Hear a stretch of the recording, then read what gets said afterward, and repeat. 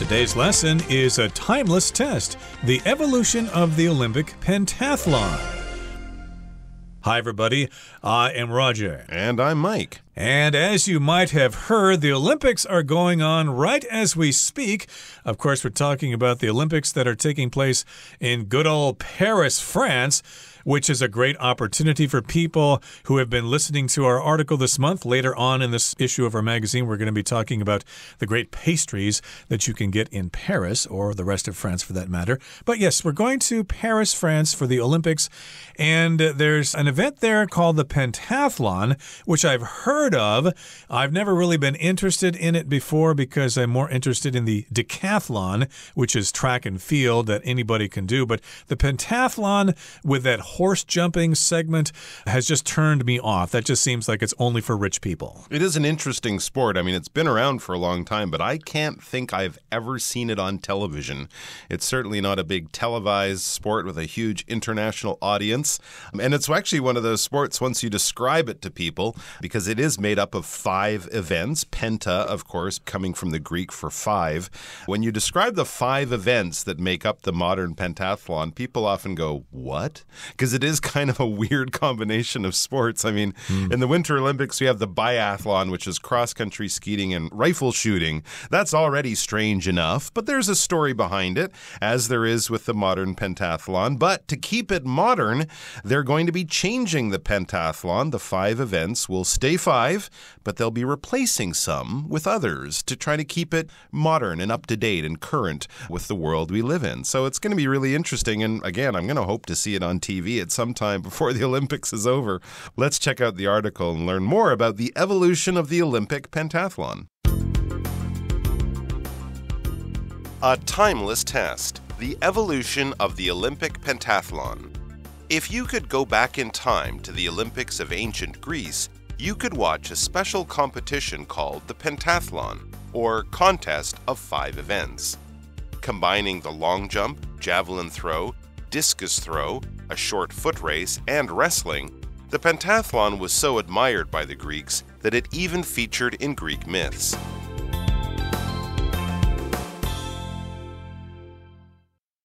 大家好，标题中介绍名词 evolution， 它的意思是演变、发展，也可以是演进或是演化的意思。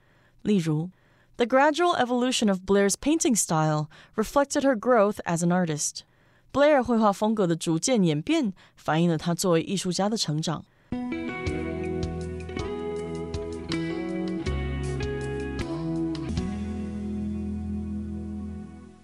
Okay, so remember the Olympics have been around for quite some time, and if you could go back in time to the Olympics of ancient Greece, where they originated, you could watch a special competition called the pentathlon, or contest of 5 events. And Mike pretty much defined this term already, but again, penta means 5, and pentathlon means an event with 5 segments or 5 parts. And of course, the other one I think of is the decathlon, which is with 10 events, track and field. I think it's the high jump, the long jump, the pole vault, etc., various events there.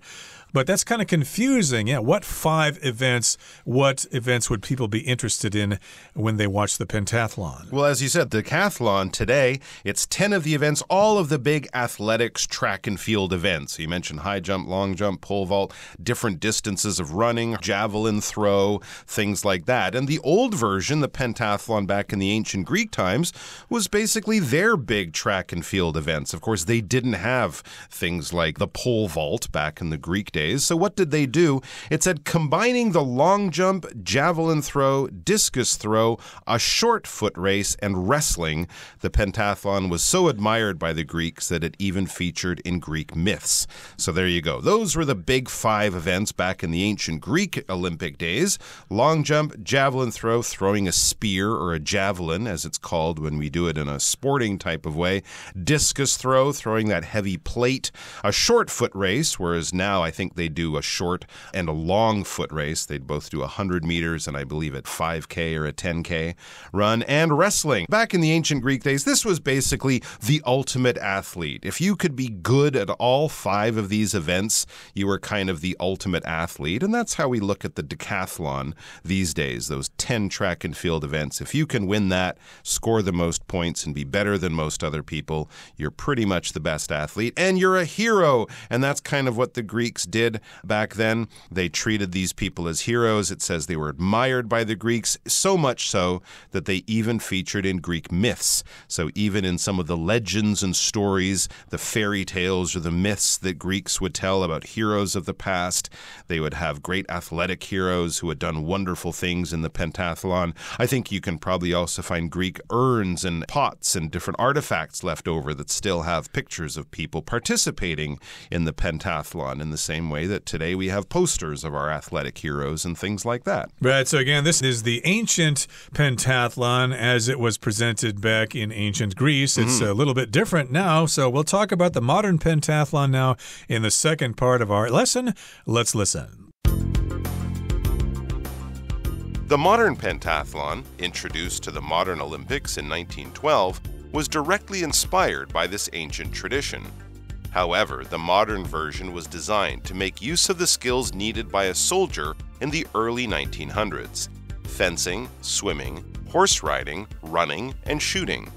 This adaptation reflected the evolution of warfare and the changing demands placed on soldiers over time.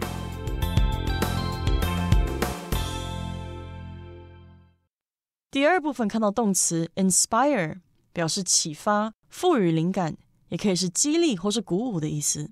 例如 A painting inspired the design of Tanya's dress. 一幅画启发了 Tanya 的洋装设计。接着看到单字 reflect， 这个动词的意思是反映、显示，也可以是反射光、热或是声音等的意思。例如 Luke's rough childhood is reflected in his inability to trust others. Luke 坎坷的童年反映在他无法相信别人身上。再来介绍名词 demand， 表示要求或是需求量。我们可以说 The boss's demand for all employees to work on Saturday was unreasonable. 老板要求所有员工在周六上班是不合理的。又或者说 The factory increased production to meet the growth in demand. 这间工厂增加产量以满足需求增长。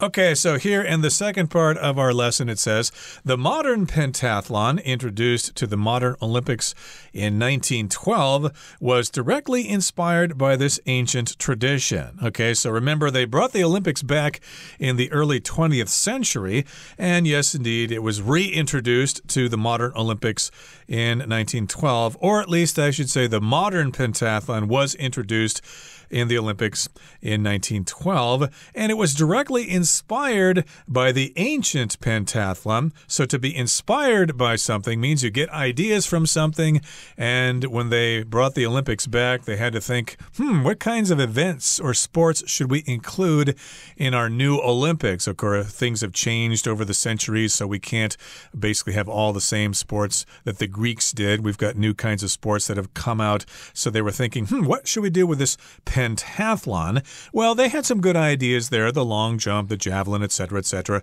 What can we do to make the pentathlon more modern? Exactly. And of course, they still had the decathlon, which was very similar to the old pentathlon, all of those different track and field events.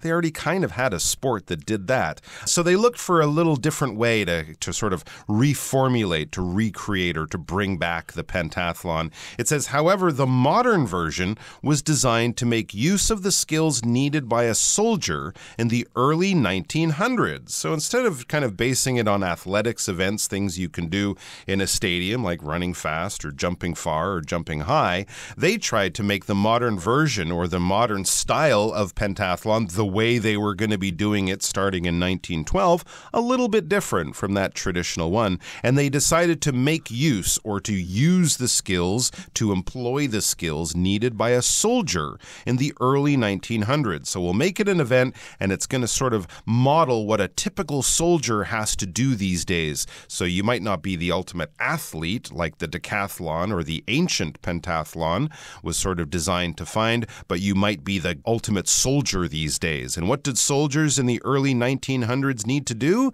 Fence, swim, horse ride, run, and shoot. They needed to fight with swords, swim across a river, jump on a horse to ride, run when the horse gets shot, and shoot someone who is trying to kill them. Basically, it was designed to show what a soldier would have to do to carry a message behind enemy lines. So the general says, you have to ride over there and tell the other general, I will meet him at this place tomorrow.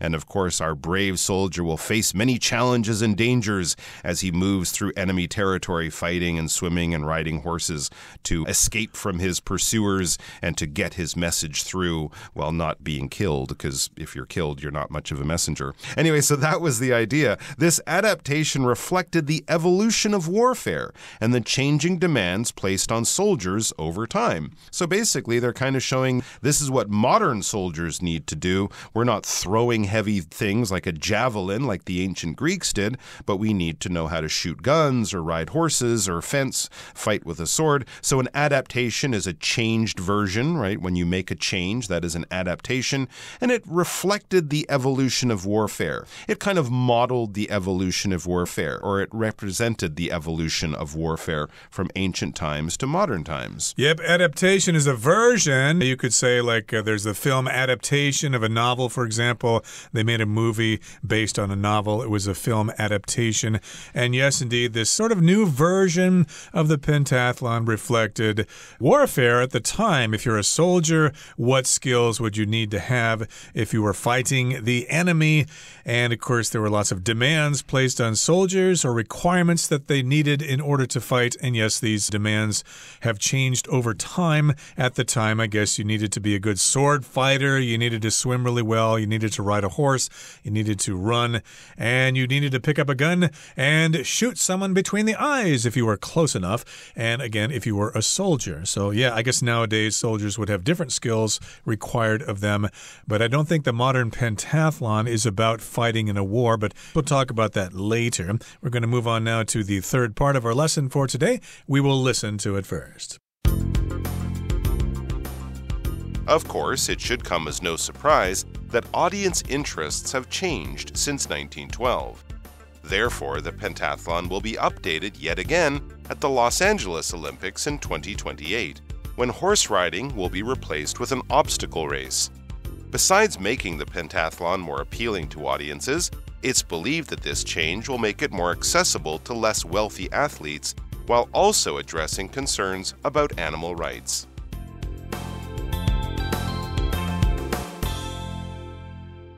第三部分看到名词 obstacle 指的是障碍物或是障碍、阻碍。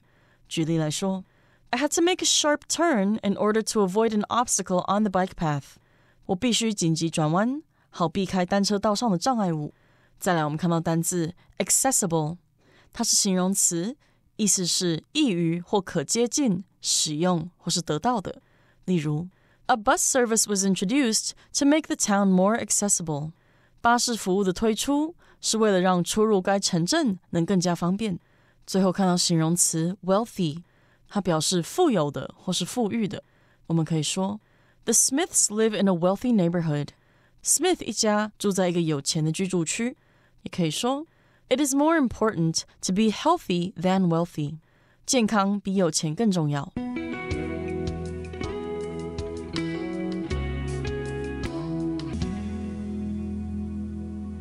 All right, we are back, and we're looking at how the modern pentathlon is changing with the times, and it might be getting a few changes to make it even more modern, so it's the more modern pentathlon.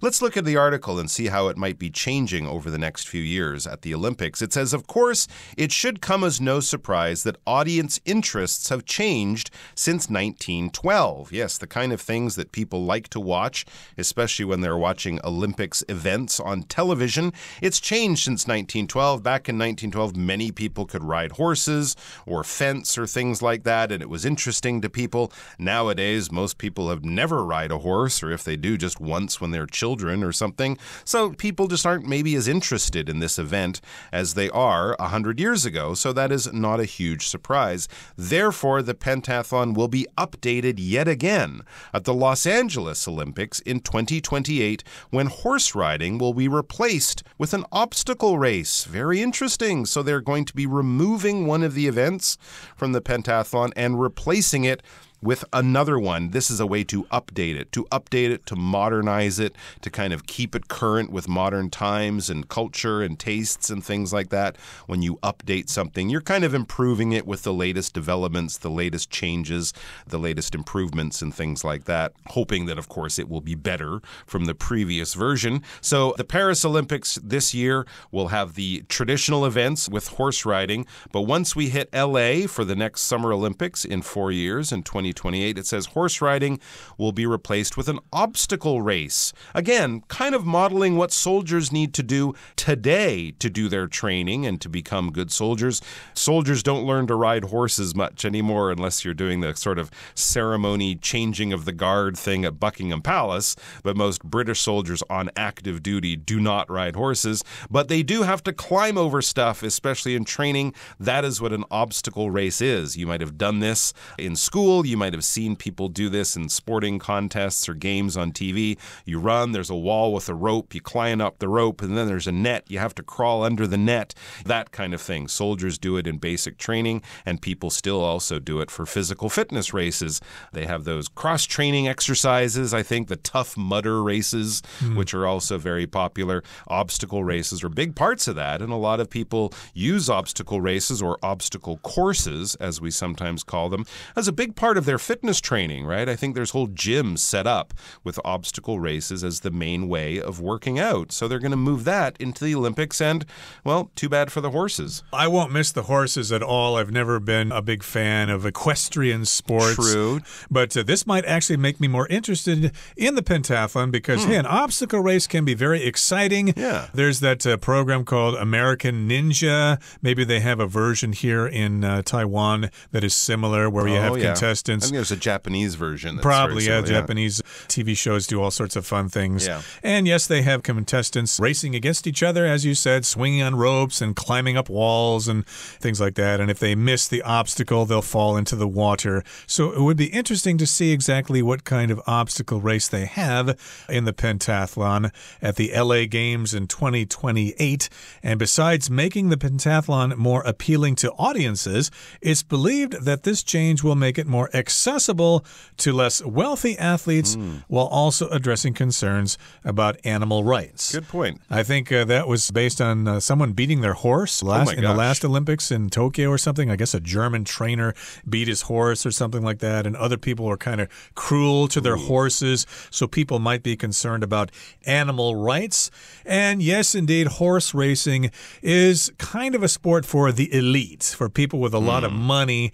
Poor people usually play things like soccer or basketball or whatever. So this may make this sport more accessible to less wealthy athletes. If something's accessible, you can get to it, okay? You can participate in that thing. You are not excluded. Exactly right. I think that's a really good point. Not just the athletes, but also whole nations that just don't have a lot of horse training facilities, right? You can imagine an athlete from, I don't know, Burundi, where horses might not be easy to find. Finding a place to practice your horse riding would be very difficult and would be a big barrier to sort of expanding the number of athletes and the number of nations that can take part in this very interesting event. So yeah, that will be kind of cool, especially if they have the obstacle races side by side. So the actual athletes are racing against not just the clock, but they're also racing against each other like they do on some of those exciting sort of workout training television shows. That would be really, really great. Of course, wealthy athletes will have a lot of money,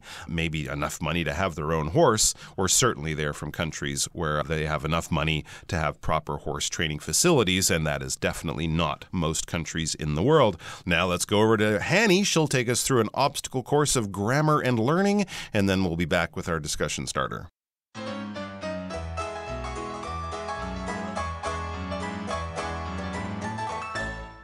各位同学大家好，我是 Hanny， 我们来看今天的文法重点。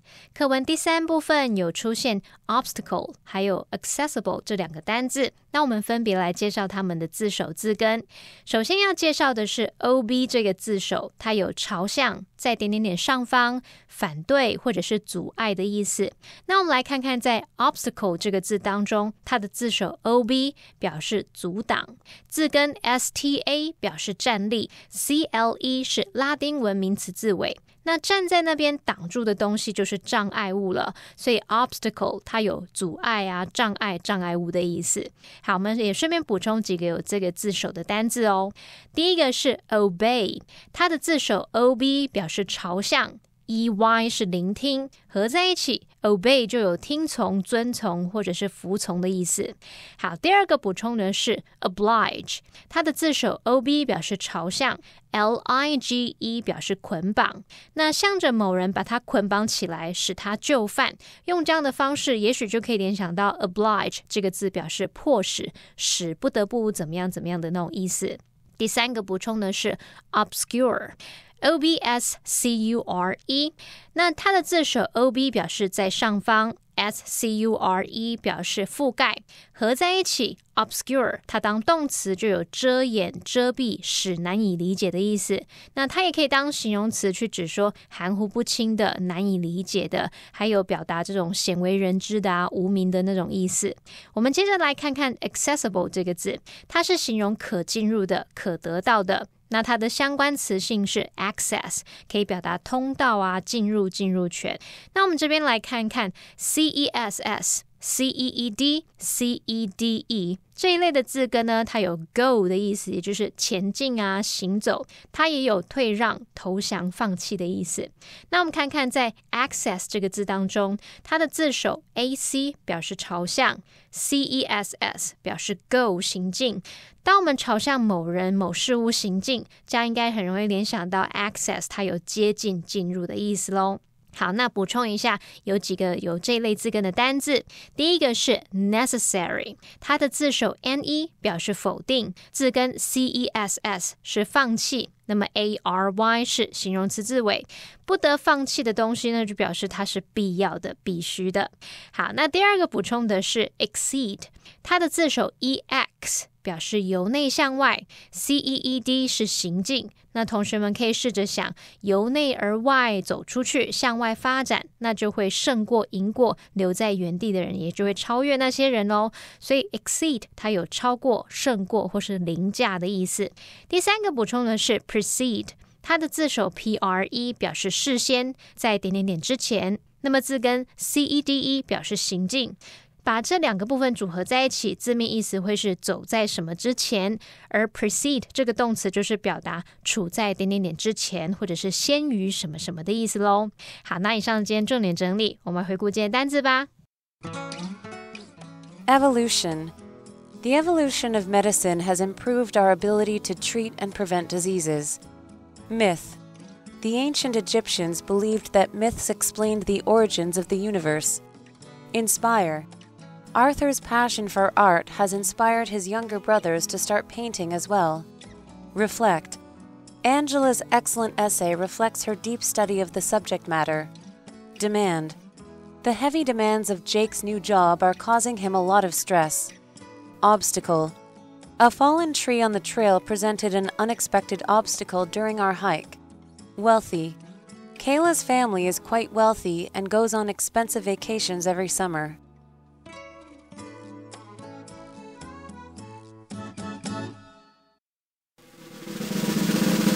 Discussion Starter starts now! All right, here's our discussion starter for today. The question is, how do you feel about the decision to replace horse riding with an obstacle race in the pentathlon? I have mixed feelings about this change because I always thought the old modern pentathlon was interesting, but I have to admit I never saw it on TV very much. I just thought it was kind of a crazy, weird sport, so I just liked the fact that it was around. But I have to admit, the idea of watching an obstacle race as opposed to a horse jumping contest is a lot more appealing to me, but I do have mixed feelings. Well, I think replacing horse riding with an obstacle race in the pentathlon could be a major game changer for the Olympics, because I think people would get more interested in the Olympics as they start including more modern sports. I think they already have included things like extreme sports and things like that, which people are getting more and more interested in. So indeed, it may increase the success of the Olympics as time moves on. Well, that brings us to the end of another edition of our program, and please make sure you join us again next time. From all of us here, I am Mike. I am Roger. See you next time.